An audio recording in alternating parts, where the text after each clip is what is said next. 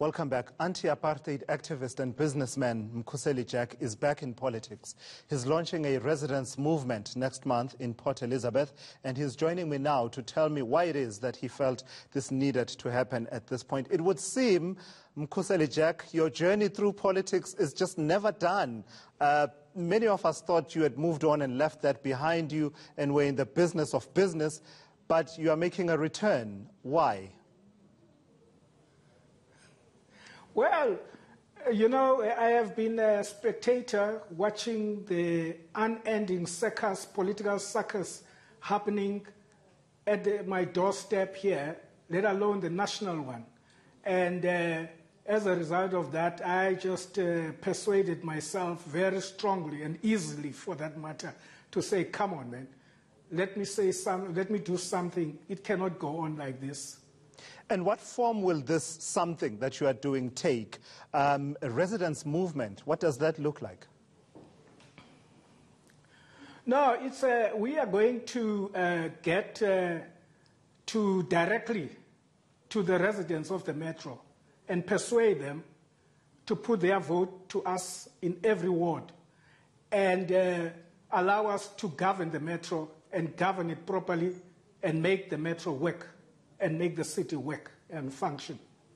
What makes you believe that the time is opportune now for this kind of movement? I mean, we've seen in terms of political parties, right?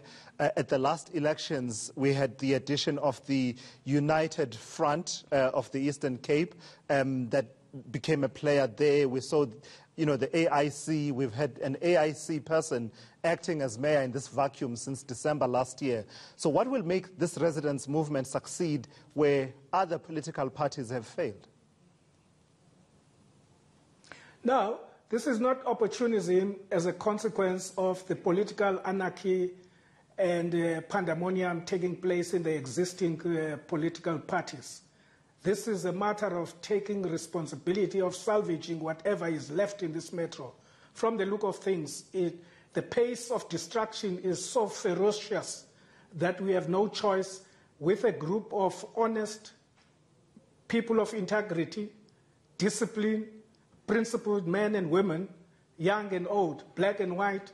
We have worked together for some time, and we created a nucleus leadership so that it gels as it goes ahead to build this movement, which we will roll out into the metro and get the metro working.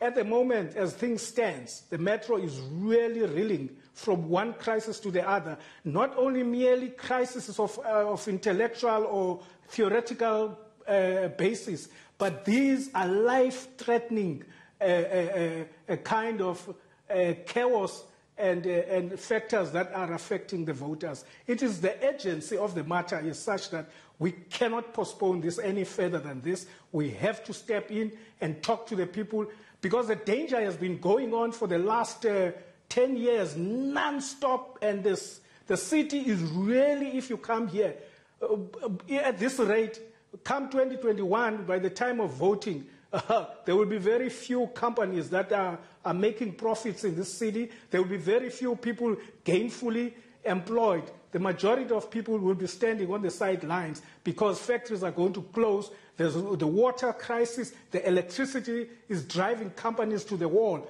let alone the people that are drinking dirty water and the sewage that is piling all over the place. Yeah, in fact, I wanted to ask you to color it for me and put more color to it in as far as the impact of not having a mayor since the ousting of Mongameli Bobani in December last year. What's been the impact of that? Well, you know, it's funny, in Port Elizabeth, in this Nelson Mandela Metro, we are governed in, if you like, a Tsotsi style, okay? Where the ANC is clandestinely leading. I mean, this is a liberation movement of more than 100 years. It embarks on childish thing of saying, no, we are not governing. But actually, they are governing the place. I mean, Bishop isn't helping the situation. For the start of the decline started with Bishop bringing the so-called administrators which came here to do the function of bishop rather than to serve the people of this metro.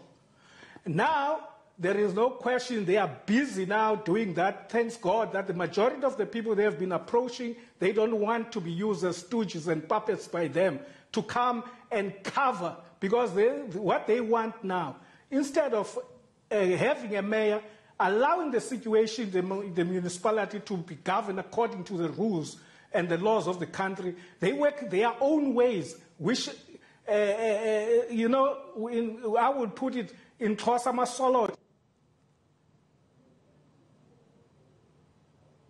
Oh no, right in the middle of making one of his points there, we seem to have lost Mkhuseli Jack. He was talking to us from Port Elizabeth, talking about why he's coming back into active politics, and it does seem that we have lost that connection to him. But I think we got enough out of that conversation with him. He was telling us about what has prompted him and prodded him into action. I do believe that we have Mkhuseli Jack back with us. So, Mkhuseli, let me not waste any further time. Let me ask you a question, two questions wrapped in one.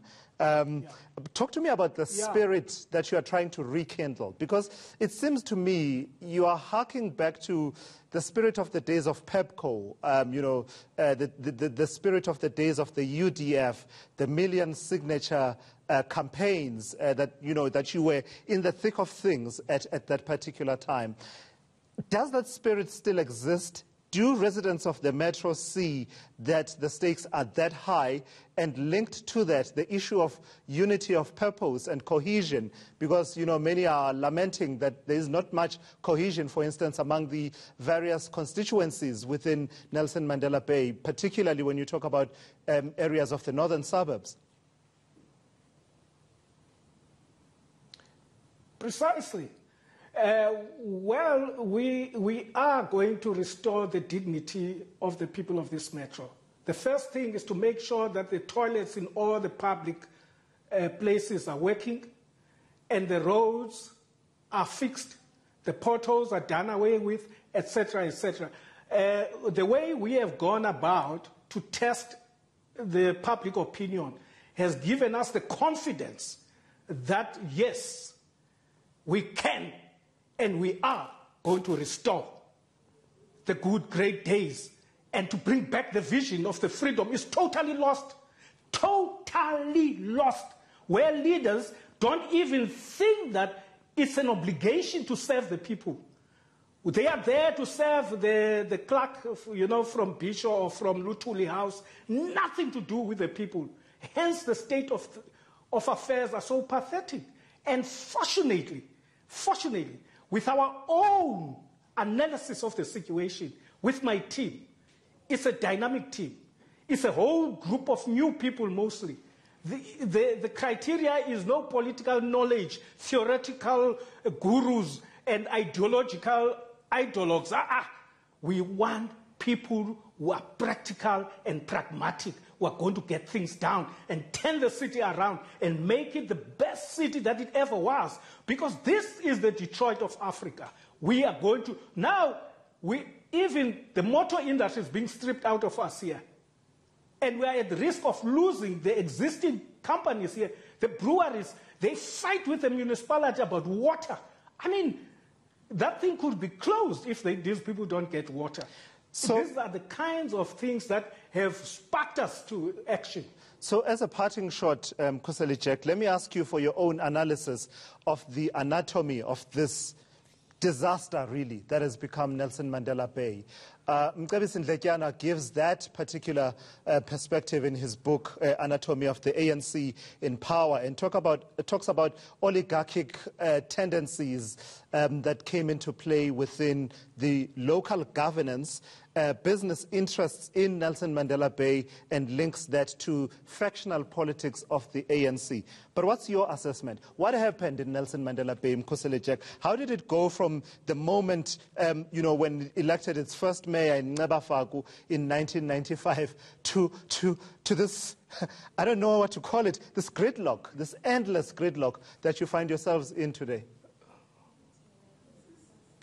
Well, it started, kancinci, came in small, step by step, with small things like when Nceba was, as Nketyana says in his book, which is really the best thing for anyone who want to know what has been happening, is that's a book to read. By tolerating devious behavior because a person you like him, this is a kind of thing that we want to stop. If I do something wrong, there must be no excuses of defending me. Expose me and correct it, and we go forward. So slowly it came at the time of Nceba, who initially was a very, very good mayor. I was very proud of him. He made us all proud when he was doing, but things went wrong when he got out.